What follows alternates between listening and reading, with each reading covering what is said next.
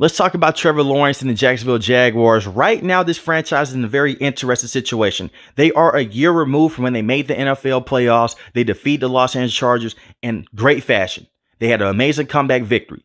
But a year removed from that, they started 8-3, and everything looked good with this team. They had a tough loss against San Francisco 49ers. The offensive line was not ready for prime time.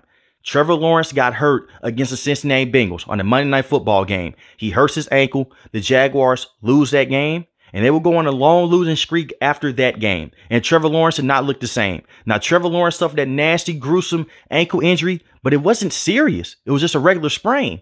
But he continued to play every single week.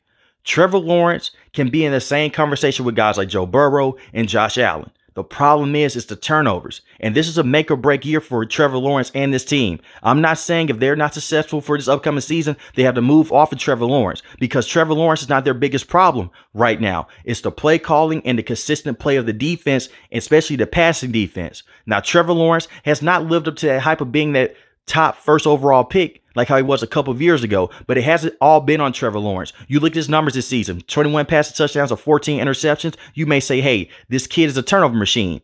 Half of that is true. The other half is not, because when you look at this team on film, it was so many times to where it was miscommunication with the wide receivers. Let's take it back to week 2 against the Kansas City Chiefs. Trevor Lawrence is throwing dimes straight into the red zone. They can't put their feet down.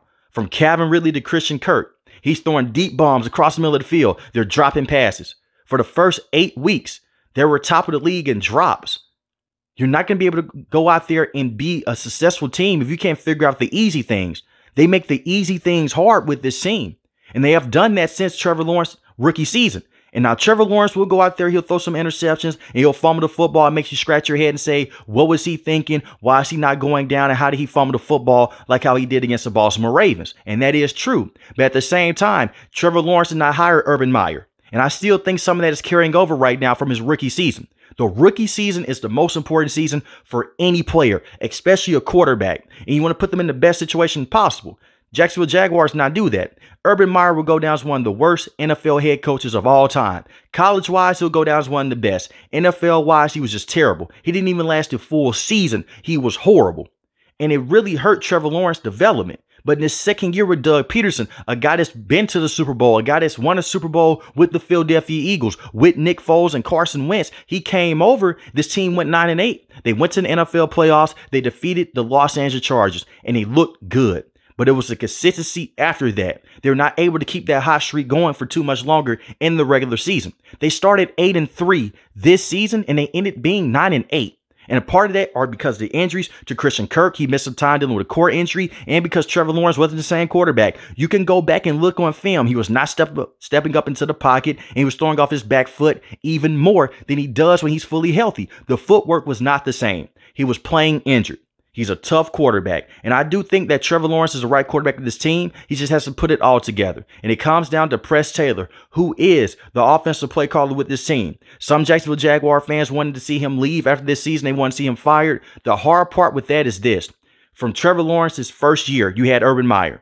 Then you change to Doug Peterson. That's 2 coaching changes within 2 years. If you move off of Press Taylor, there's 3 different offensive play callers back to back to back. And Doug Peterson does have a heavy set on calling plays. I fully understand that. But you want to keep the same coaches around this guy early in his career, so it's not that much of a turnaround. We've seen other quarterbacks deal with different coordinators, it seems like, every single year. Baker Mayfield's one of those guys. He struggled early on, and right now he's having a lot of success. The Jacksonville Jaguars are trying to keep everything intact, because you continue to change coaches, you may change philosophies, and he may not fit the philosophy that one coach is looking for, and it may tone down Trevor Lawrence. But right now, Trevor Lawrence does have to play better, and the coaching has to be better as well. 2 things can be true. Trevor Lawrence has been very underwhelming, and the Jacksonville Jaguars have not helped him out to that next level. And both of those things are true right now. I'm not saying that he'll never be a top 5 to top 10 quarterback. I think that he can be a very good quarterback with this team. It just comes down to being consistent and making some of those throws as well, and for the wide receivers to step up. They traded for Calvin Ridley. Calvin Ridley had over 1,000 yards receiving this season. He did not stay with this team. He's now with the Tennessee Titans. And Calvin Ridley was a vital part to this team. But at the same time, he had a lot of miscommunication with Trevor Lawrence early on in the season. You do bring in a guy like Gabe Davis. Gabe Davis is not a number 1 wide receiver. Christian Kirk is still going to be your number one wide receiver if he can stay fully healthy, like how he was a year ago when he had over 1,000 yards receiving.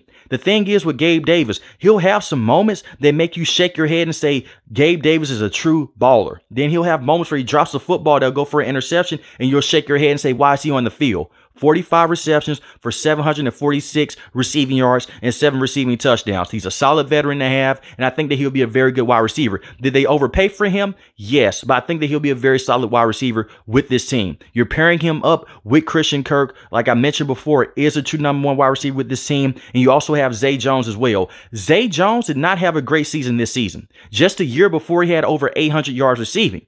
This season, he was playing with a knee brace. He missed some time. He was not able to get in full gear. He's not able to run those double routes and run the post routes down the field. So, like I mentioned before early in this video, the fact that they were 8-3 to start the season and they were dealing with all these injuries is crazy.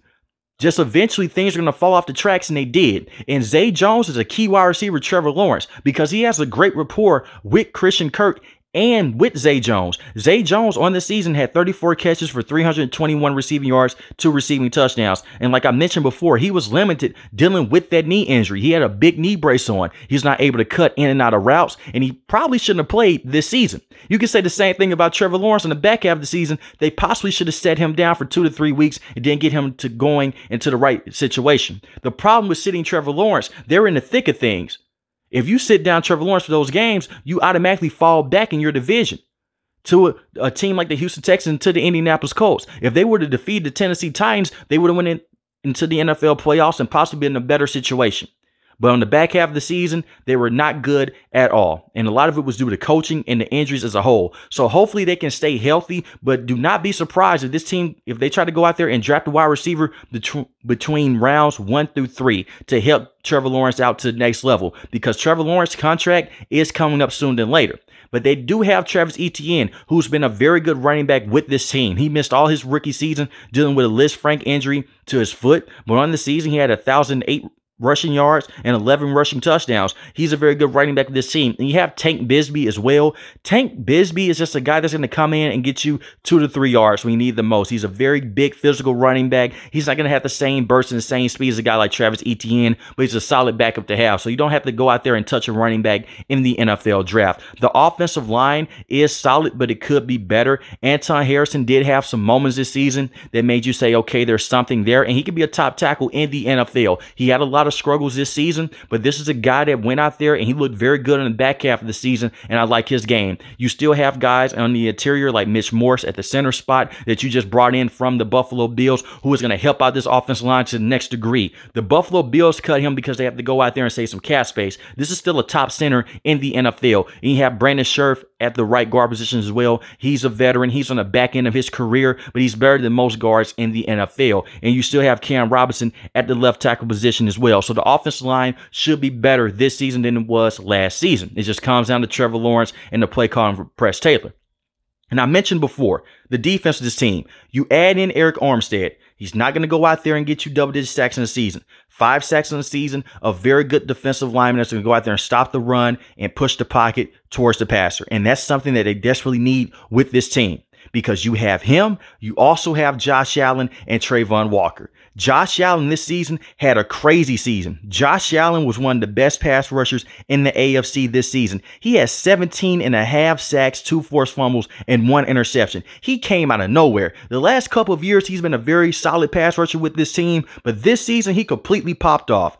Josh Allen, if he continues to display at this level for the next couple of years, he's going to be a franchise defensive player with this team for years to come. And it wasn't like he was just going back there and getting cleanup sacks. He was busting through offensive linemen.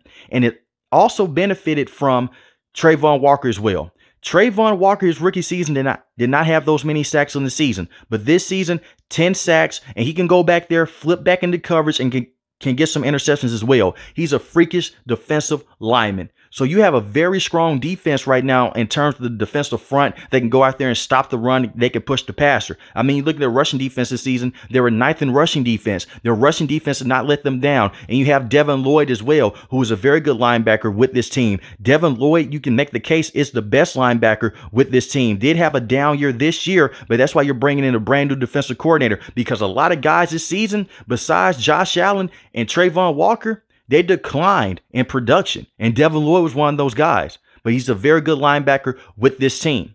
Now, the secondary.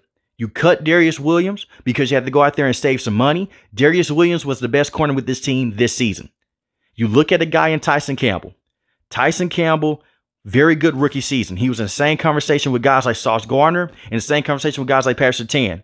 This season, he did not look as good. He gave up a lot of big plays, and especially in that Cincinnati Bengals game as well. From that point on from the season, he did not look good. It could have been a sophomore slump, but I'm hoping that he can return back to that rookie form. And the brand new defensive coordinator could come in, they can figure those things out. I think that he can be a top corner with this team once again.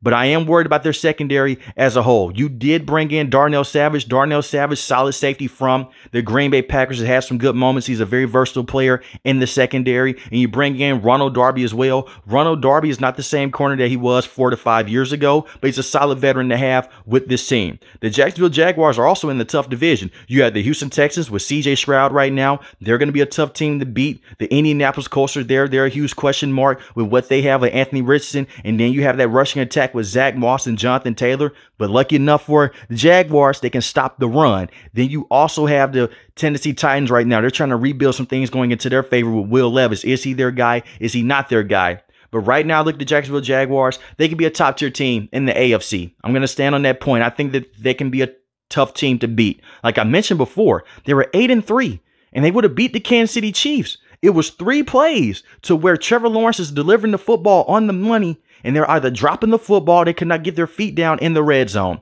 If they can clean up those things, this could be a tough football team to beat. But this is definitely a make-or-break season for Trevor Lawrence and the Jacksonville Jaguars. If they are not successful this season, something has to give. And I don't see them moving off of Trevor Lawrence. This is a team that was ecstatic a couple years ago to just draft Trevor Lawrence in the first place. And his second year, he looked very good. We may see them move off of Doug Peterson for this upcoming season if they're not able to stay successful. But like I mentioned before, a lot of miscommunication and a lot of injuries did hurt this team. But let me know in the comment section below, how do you guys feel about the Jacksonville Jaguars, and are they a true threat in the AFC? If you're new to the channel, hit the subscribe button. If you like the video, hit the like button. Most importantly, want each and every last one, guys, stay safe, stay positive. Thanks for watching the video, guys. God bless. Peace.